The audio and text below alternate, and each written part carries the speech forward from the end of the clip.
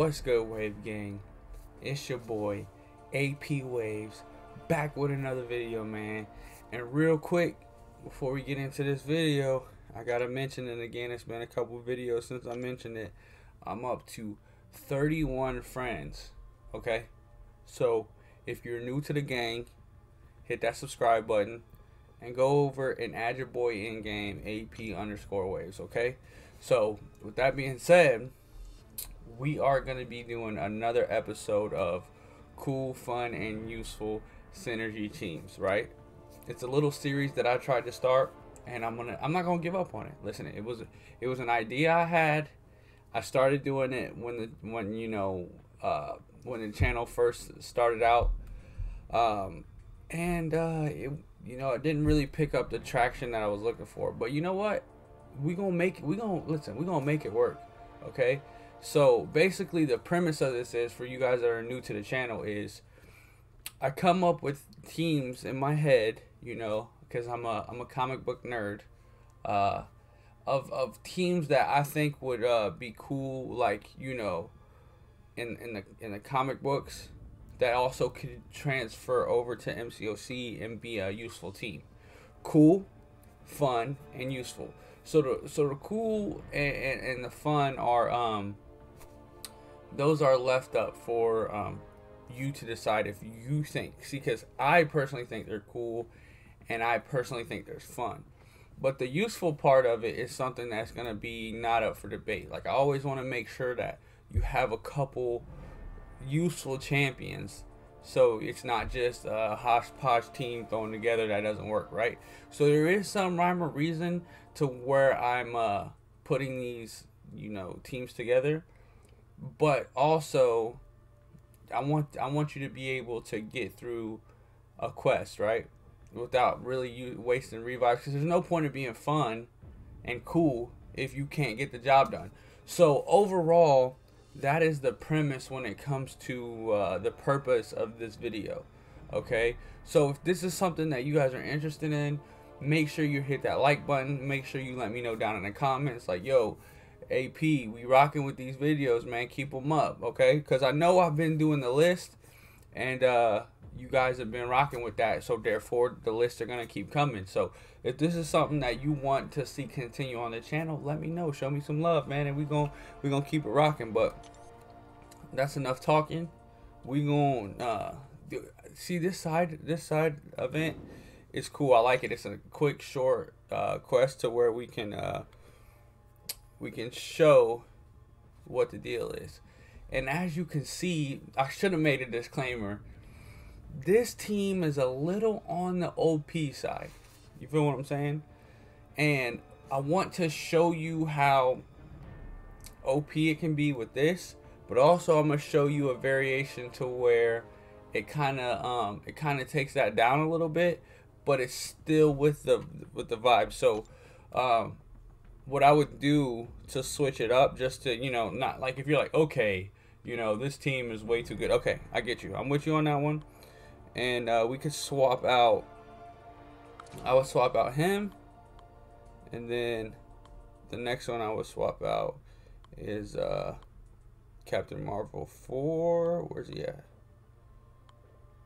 Passed him up. I would swap Captain Marvel out for your boy Iron Man, right? Okay, so that's a variation of the switch up right there. But for the sake of this video, the reason why I'm not gonna have it like that, because I want to show you something cool that can be done with it. So let's get back to the original team. Throw Hulkbuster back in there, and see, I'm excited to get this Cyber Weekend, because I told you guys I'm holding off on all rank ups. You feel what I'm saying? Until then, I want to see what my roster looks like before, and I want to see what it looks like after. So she might be a possibility, because if I'm just throwing some caution into the wind, I would guess that we're gonna get rank up gem, and if I get a cosmic, it might go to Captain Marvel, and she might be working her way up to rank 2, because I have the 5-star Max Sig, You know what I mean? But you know, at this point in time, it's progressing towards investing in 6 stars. And I personally, without getting too far off topic of this video, I personally don't see anything wrong with having both of the, like if you have a 5-star and a 6-star version of a very good champion, I see nothing wrong with ranking both of them up, because if push comes to shove, you can take them one into an incursion run and then another into an incursion run. And when I start incursions with the subs, I want champions like that ranked up, so you know I can use them on multiple runs. But let's get into this, man. Let's get it. There's no way you shake. There's no way that you can shake this down and it not be good, right? But the problem is that Agent Venom is really not, like, I don't have a champion that's like super great against Agent Venom. So let's just see if we can build up Captain Marvel. You know, I really don't like going against Agent Venom, to be honest with you. I'm not playing her right. See, that's why. What you gonna do? These parries then. Oh, see? Look at that synergy saving my life.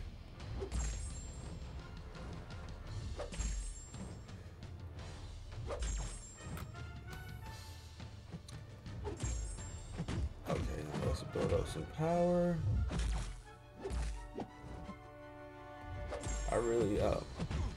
I really wanted to figure out a way to get Guardian into this team, but honestly, Guardian doesn't really make sense with this team, and I'm about to hit y'all with so much Guardian gameplay that you guys are gonna be sick of it. So let's see if we can blitz this man down. This might be bad. That was terrible. That was terrible. Throw that, man.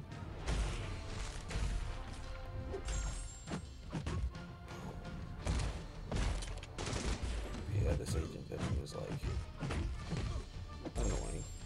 Captain Marvel's so good. There we go. And we lost minimal health. Wasn't the best gameplay, but hey, got through the fight, right? That's all that matters. Got through the fight, on to the next. Who should we really use against Rhino? Well, let's just go with Nick Fury. I'm going to show you guys the way that I like to fight Nick Fury. Since I run suicides, I don't want to just get him to the next phase. Like, he still does so much damage in the life model decoy stage that, like, I don't mind playing him. Like, he's such a good buffer of a champion who is like kind of like dummy proof. Like when you take punches to the face like that, I hate Rhino. And then I just throw my specials with like no regard for anything, because once we get down to once we get down, you know, we're just gonna regen back up, and then once he gets to the second life, then I start kind of playing cautious. But when Nick Fury is in his when he's in his I'm talking about first phase, I kind of just don't really care. Yeah, long distance relationship, turtling. Should I try to Quake on camera? No, we'll save that. I've been practicing Quake. He's not too great with it yet. Let's go. See, Magneto is way better now, but like Captain Marvel don't care about none of that, man. She really don't. She's so good. Like, look. I'm not trying to make this a Captain Marvel showcase, but come on. She's just too good. So, with Guillotine 2099, I think the proper way to get her down. Let's see if we can blitz her down.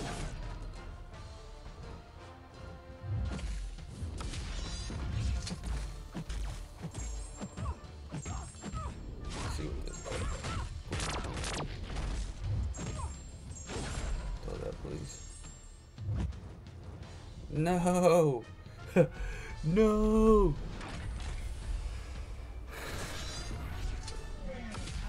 How much is this gonna do? Oh wow. Can we recover? Not that way. Captain Marvel is such a freaking beast, dude. Like, she can't be, you know, you can't call her underrated because everybody knows how good she is, right? And she's very properly rated. But she doesn't get enough love. Like, Captain Marvel needs some more love. And that's what the fact that she gets the amount of love that she does. Okay, the cool thing that I want to show, which is, I mean, it may not be cool to you, but it was kind of cool to me. Real quick, I'm not finishing Cavalier this month. Like, I'm not going to lie to y'all. Kind of boring. Straight up. Like, I'm just going to keep it real. It's kind of like hitting me with the same quest. Like, just different fights. Same nodes back-to-back month. Listen. If you're not close to, or like, okay, A, if you already have Thronebreaker, or B, you're not close to Thronebreaker, I don't feel like there's any point in pushing this month. Now, if you're close to Thronebreaker and, you know, if you can get that crystal, and it can help you get over the top to get the catalyst you need, by all means, go for it. But if not, I wouldn't really care. I don't really care about this month. I'm already Thronebreaker. Nothing that I have to, like, really go for. So it is what it is. It's not even like I'm mad. I'm not mad about it at all. But it just, you know, I was able to finish Variant 1 this month, so I'm not too mad. But like last month already burnt me out on these nodes, so going for it again.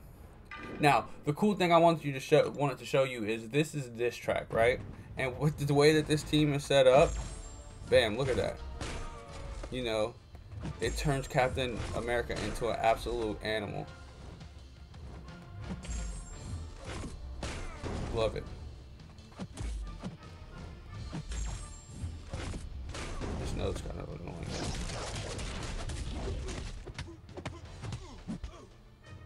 Power drain. Can't get a parry. And Hulkbuster. See, I already tried to take this with Hulkbuster, but his shocks fall off so fast that, like, it's so, you gotta play so funky to keep this track up. But it's possible. And obviously you have Nick Fury, so. And Captain Marvel, if you play aggressive enough, can keep the armor breaks up to just split something down. But, you know, with having your tech, your science, and your cosmic, you're getting all the debuffs for Captain America, and it just turns him into an absolute animal. Yes. Granted, like I said in the beginning of the video, I understand that this team is super OP. That's not the point of these teams. If you go back and look at some of the other teams, yes, I put some OP champions in those teams, but it wasn't necessarily my goal to make the most overpowered team. But I just thought, like, now that Hulkbuster was, you know, buffed, I just thought this was, you know, pretty cool. So it's more or less me just trying to get this team out there to people to understand, like, hey, wait, we could seriously take this team to in-game content. My goal with this series is to show you guys different, you know, teams that you can take to the monthly event to make it funner for that, you know what I'm saying? Because people, not everybody excuse me, not everybody is ready for, you know, yes, it's nice to watch videos on, you know, in-game content, but not everybody's there. Sometimes people just want to see videos about stuff that's going to get them, or at least I want to be the one to show videos about things that can make the everyday grind easier for you guys. So I kind of wanted to have a little fun twist on how that can be. So with that being said, I know that this team is a little, like, in-game-ish, right? But it was just cool, and I wanted to get it out there. So I promise you my next episode of this will be, if you guys want to see, my next episode of this will be a little more, how do I want to say? It will be a little more, what's the word I'm looking for? Convenient. A little bit more accessible for everybody. I tried to play with looking at the screen, and I got smacked. I was trying to watch the computer and it's like on a little delay, so I just got wrecked. No, no.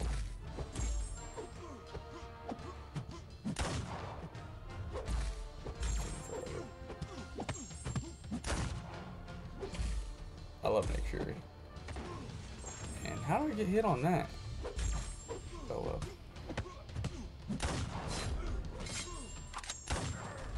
See, this is how I play him regularly. I don't care if I'm in life model decoy phase. I'm throwing them special suicides and all.